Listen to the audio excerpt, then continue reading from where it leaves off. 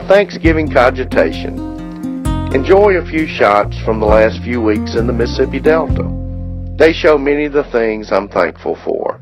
Landscapes unparalleled in art, sunsets without peer, and folks from all over the world who pop into our lives and become lifelong friends.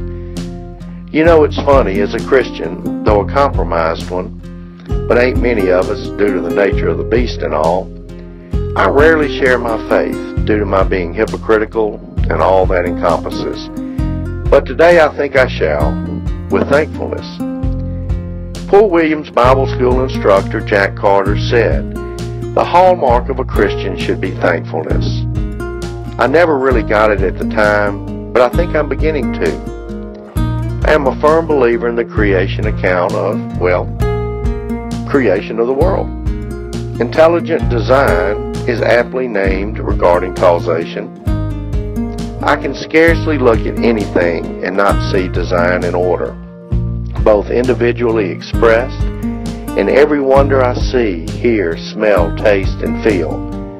Reckon that covers most of the senses.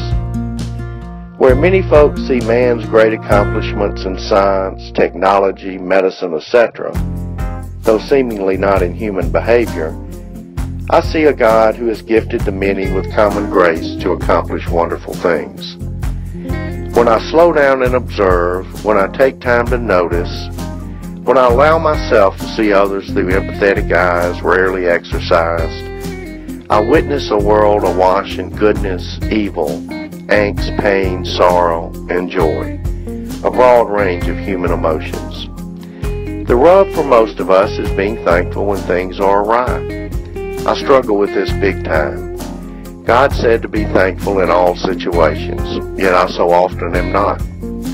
But when I am, and when I try with His help to thank Him, regardless of the circumstances, I begin to look at bad situations differently. If I can find joy in sorrow, then sorrow has no hold over me.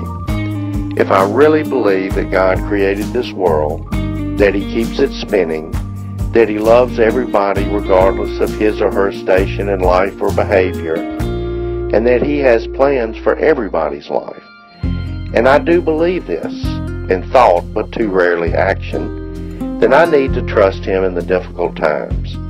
In hindsight, I cannot recollect one egregious life event in my life, whether brought on by me or others, that I did not learn something important or experience growth personally, professionally, and spiritually. If God is who He says He is, and I believe He is, then He is worthy of my trust. Thank you, Lord. You are good all the time.